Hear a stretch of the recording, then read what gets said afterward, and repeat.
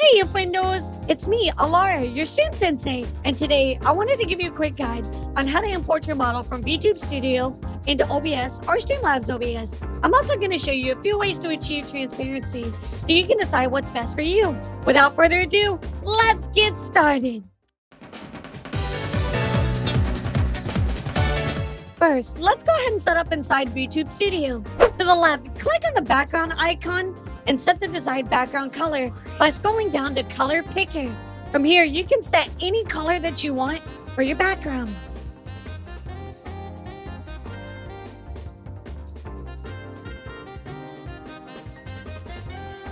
I typically use a black background for my model, but for this example, we're going to use a blue background and add a color key.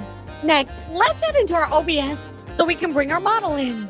Now we have a few options to achieve transparency, so I'm going to show you the first method and then the second method, which is my preferred one. Under sources, we're going to add a window capture. Go ahead and click the plus button and select on window capture. Go and create a new one and we'll call this Vtuber model. Next, you're going to want to select the correct window. In this case, it's going to be our Vtube Studio window. Okay, great. Our model is showing up on the screen. Now, we're going to go ahead and remove the colored background. Right-click on the VTuber model source that you just created and select Filters. Click the plus button and select Color Key. On the color key type, we're going to select Blue. And there you go. You can see our model is all set on the other side of the screen. I would recommend to adjust the similarity and smoothness so that way that your model looks the way you want it to on screen. This method is fantastic if you're collabing with someone else and want to bring their model in. It also really helps if you want to put a specific color behind your model to help with color blending. Alright, and now for my preferred method. Under sources, click the plus button and select game capture. We'll call this one VTuber model as well.